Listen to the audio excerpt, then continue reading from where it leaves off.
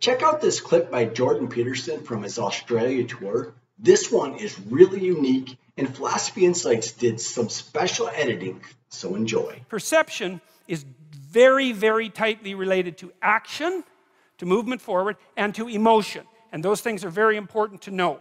They're very tightly associated. So, for example, you live in a map, let's say, or a story, and the story is, wherever I am isn't as good as it could be, and so I'm going to go somewhere that's somewhat better. And, you know, that can be of different time frames. Maybe you've got a plan for the next minute. You know, you're hungry, and so you want to go somewhere to eat, or maybe it could be for the next hour, or the next week, or the next day, or the next year, or whatever. But basically what you're trying to do is take where you are, point A, and make it better, point B. And so you're always somewhere that isn't quite as good as it should be, and you're always going somewhere that's somewhat better. At least that's the hope. Unless things have gone wrong, you know, and you feel, God, it's nothing but downhill from here on in. And that's not good. You don't want that. That's a pathological condition. So, and it's kind of unfortunate in some sense because it means you can't be satisfied with what you've got. But how the hell can you be satisfied with what you've got? Because you've got problems coming your way. You know, I mean, even if everything's okay right now, which it probably isn't, but even if it was, that doesn't mean everything's going to be okay tomorrow or next week or next year or 5 years from now, right? You've got the future to take care of and your future self, and you've got your family to take care of, and maybe you've got your community to take care of. So you've got some problems. And so the way things are isn't good enough. And so you're going to fix them a bit. And so then you fix them across different levels of resolution. And you do this, technically in this manner. So you identify where you are. One thing you might think about is if you're mixed up, one of the problems you might have is that you don't know where you are. Lots of times people have to go to therapy or talk for a long time to someone to find out where they are, because your experience might have scattered you everywhere, and you feel that that you've come apart at the seams, right? That things have fallen apart around you, that you're in chaos. You don't know where you are, and so then you're in trouble, because how the hell are you going to plot a course forward into the future if you don't know where you are? And so maybe you have to bring yourself up to date. I have an exercise online, by the way, at a place called Self-Authoring, which is called the Past Authoring Exercise, fittingly enough. And what it asks you to do is to write an autobiography. It's a guided autobiography, and it can kind of bring you up to date. And you can know if you need to be brought up to date. It's fairly straightforward.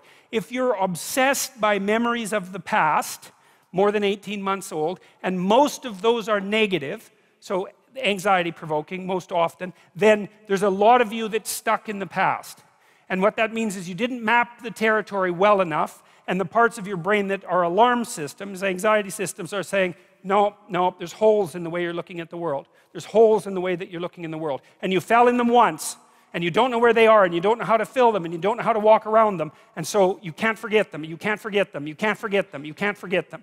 So you have recurring nightmares, for example, are a good example of that sort of thing happening. But in any case, if you have memories like that, you remember them, they make you feel anxious and negative, you're stuck back there. Your body is still reacting as if there's an emergency that could happen again that you haven't fixed. And it doesn't matter if it was your fault. That's irrelevant, because the alarm system doesn't care. Like, when your smoke detector goes off, it isn't relevant whether it was your fault. The smoke detector just says, house is on fire. And that's a bad thing. And your anxiety systems are like that. If they're tagging old memories with anxiety, then you have to do something about it. Or you will be tortured by those memories forever, because that's how the alarm system works. And so maybe you need to go back there and clean things up. You've got to figure out, okay, well, how did this happen? What sort of role did I play? Even if it's a minor role, that doesn't matter, because the point is that you don't want to be put in the same vulnerable position again. So anything you can do to strengthen yourself is good. You know, and often if it's a really old memory, like maybe you were a child, you're not a child now, so you probably have a variety of techniques at hand that you could use to deal with a situation like that if it came up now. And so you have to update that part of your brain that still thinks you're 4. And lots of people have parts of them that are still stuck in some traumatic childhood experience. And they don't. I had a friend like that who had a terrible childhood, and I mean really, I've had clients with terrible childhoods, and his was like top of the lobster hierarchy in terms of terrible childhoods. And whenever he had a dream about it, which was very often, he was 5 in his dream. Well, he's 58. You know, he's not 5, but hadn't been updated, and so he was still 5 in his dreams, and it was a complete bloody nightmares for him, complete with all sorts of terrible physiological symptoms, really hurting his life.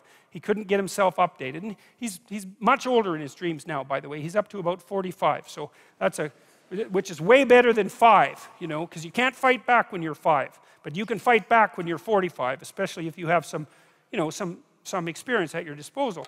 So anyways, you need to know where you are. So let's say where you are is, well, you're on this stage, and you're on this side of the stage, and you decide that you're going to go over to that side of the stage, just to show that you can. And you're making the decision, the same decision that, you know, the famous chicken who is going to cross the road. Why does the chicken cross the road? Well, if it's a sensible chicken, it's because it assumes that there's something better on the other side of the road. It's like, or maybe it's random curiosity, but then it just gets picked off by a dingo or a coyote, so that's not so good. The other side of the road is better, so away the chicken goes. So that's what you're doing. You're going somewhere slightly better. And so that's good. Technically, it's good. Because the way that your positive emotion systems work, they run on a neurochemical called dopamine, which, by the way, is the neurochemical system that drugs like cocaine and methamphetamine and alcohol for some people and opiates affect dramatically and make people feel far better than they should, which is part of their danger. It's a very fundamental system.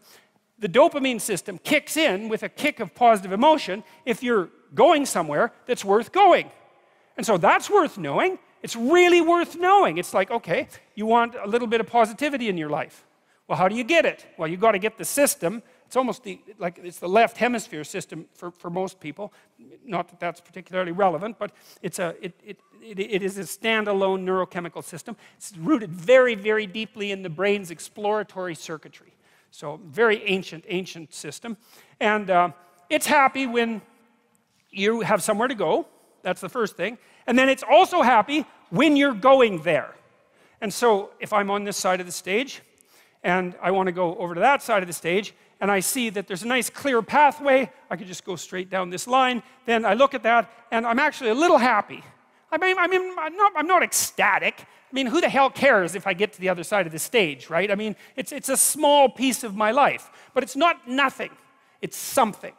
Okay, and so I look at the pathway, and I think that's a good pathway, and I feel a little positive. And then if I move here, and then I see that little table right in the way between me and the other side of the stage, then I feel a little negative because I don't want an obstacle in my pathway. And so that's really how you're looking at the world, by the way. You don't see objects. It's not the right way to think about it. We don't see objects and then think about them and then evaluate them and then decide how to act on them. Or if we do it rarely and slowly and with a lot of thought. What we see instead are pathways with tools that will move us forward, or obstacles, right? And there's no obstacles here, and there's a nice flat road, and so great. Positive emotion. This is a task I can undertake. The sailing is clear. It's a good day. And then I'm here, and it's like, yeah, well, that's a little annoying. I get a little pang of disappointment, let's say, anxiety. Can I make it around that obstacle? I'm fairly confident. I've done this sort of thing before. So I can take the rough route, and I can, walk forward like this, and then I can do this great trick, which is just this, and then, I've circumvented the obstacle. Now, if I didn't know how to do the little bit of circumvention, then that would be a real problem, right? Because I couldn't get from point A to B, and that would screw up my plan. But I do have that particular skill set, so it's a minor disruption to the perceptual set that I'm using to organize the world. It's a minor bit of chaos, because that's what happens when your perceptual set, the structure that you're using to organize the world, the plan through which you're viewing the complexity of the world, reveals an inadequacy, then that destabilizes your emotions. So that's another thing to know. One thing you need to know is you need to be going somewhere, and there needs to be a pathway in order for you to feel good. The other thing to know is that if that plan is untenable or becomes destabilized, then what happens is you become flooded with negative emotion. Frustration, disappointment, anger, primarily anxiety. But all of those things sort of intermingled. Anger maybe because you have to fight your way through the obstacle. Frustration because maybe you have to make a new plan. Disappointment because you put a bunch of work into the damn plan and it didn't work out. Anxiety because now there's too many choices in front of you. And so people don't like to have their plans disrupted. They don't like to have their plans disrupted. And the reason for that is that their plans are directly associated with their emotional perception of the world.